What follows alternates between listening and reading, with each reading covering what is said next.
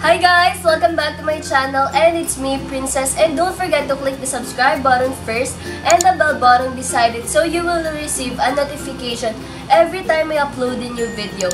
So for today's video guys, gagawa tayo ng isang challenge at ang challenge na to ay 500 peso makeup challenge and I'm very excited na makita kung ano yung magagawa kong look para dito sa challenge na to. And alam nyo yun, medyo nahirapan ako dun sa mga products na gagamitin ko kasi 500 peso lang yung meron tayo. Pero nakakatuwa kasi nakumpleto ko yung magagamit ko sa face ko using only 500 pesos. Ako pala muna sa inyo yung mga gagamitin kong products for this challenge. So ang first na ipapakita ko is itong White BB Holic Everyday BB Cream.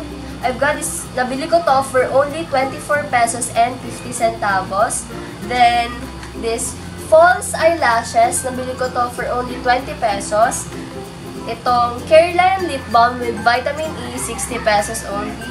Then, itong Tropicana Brow Pencil, 150 pesos only. And this 16 brand eyeshadow, ito yung nag-viral na kasi one swipe eyeshadow lang siya. So, nabili ko to for only 85 pesos. And then, this last product na gagamitin natin is itong itong Careline Oil Control Face Powder enriched with Vitamin E. Start na tayo maglagay ng base sa ating face. Gagamitin ko tong BB Holic of Eye White. Kupitin ko lang.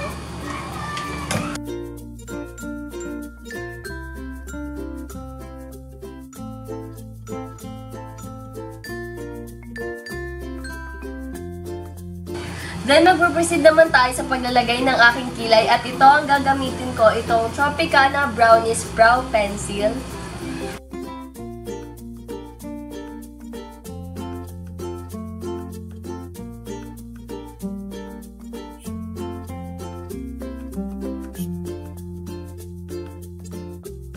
Guys, tapos na tayo sa pagkikilay.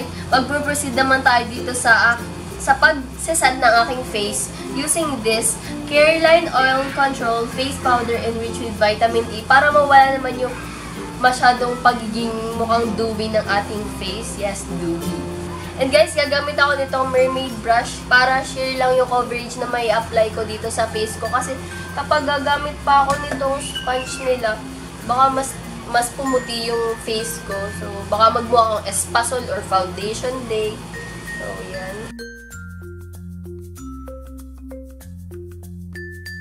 Okay guys, I'm done setting my face. Then magpo-proceed naman tayo sa paglalagay ng nitong 16 brand eyeshadow. So itatas natin kung talagang effective ba tong one swipe eyeshadow na to. I-review na rin natin for this dito sa video na to. So ito. Ganito yung itsura niya. Yan. Kita niyo ba? Yan. Then ito yung parang applicator niya, ganyan. Oh, may nakalagay ditong 16, hindi nyo lang nakikita. So, swipe ko na siya.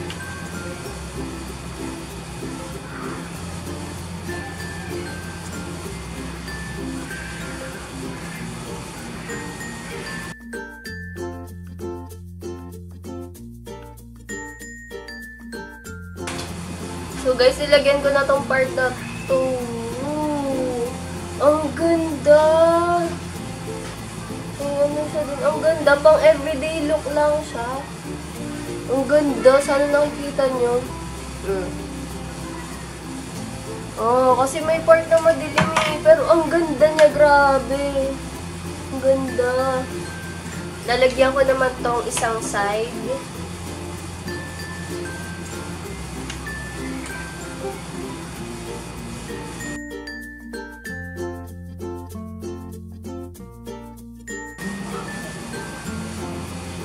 Wow!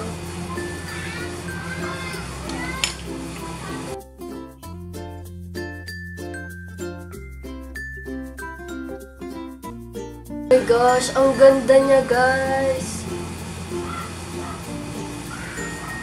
presyo ng 85 pesos. Grabe. So, maglalagay pa ako nitong dark brown para mas ma-emphasize yung darkness. Para mas makita. So, yan. Medyo powdery lang siya, kaya medyo nagkaroon ako mga glitters dito sa baba. So, maglalagay lang tayo ng dark brown sa aking lower lids, pero dun sa kalahati lang.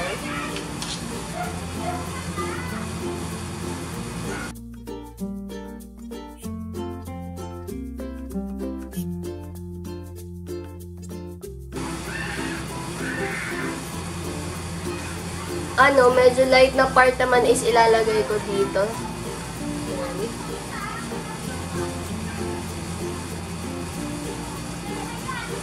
Kita niyo ba? So, yan. Grabe, ang ganda niya, bes. Hindi kasi masyadong nakikita sa camera kasi hindi siya ganun kalinaw. Pero ang ganda niya talaga sa personal. Walang etchos. Then, mag-proceed na tayo dito sa paglalagay nitong Careline lip balm sa aking lips.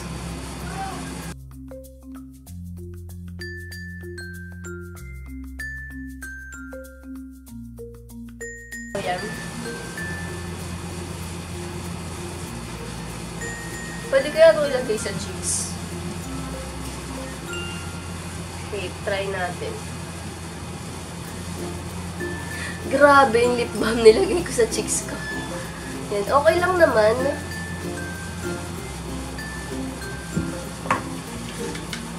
Tingnan ko lang. Okay lang siya. Wala nga lang siyang color na nadagdag sa... Walang masyadong color na makikita nyo talaga na may nadagdag sa aking cheeks. So guys, naglagay lang ako ng false eyelashes ko off cam. And, alam nyo, hindi pa ako ganun kagaling maglagay ng false eye, kaya off-cam ko tong ginawa. So, guys, sobrang wearable nitong look na nagawa ko for this challenge. And, yun nga, dahil wearable siya, pwede mo tong gamitin everyday sa mga college student dyan. And, sa mga pumupunta sa office, yung hindi masyadong gustong magmukhang talagang plakak na plakak ang makeup. So, yun. Pwede nyo to gamitin. Diba? You just want attention. You don't want my heart.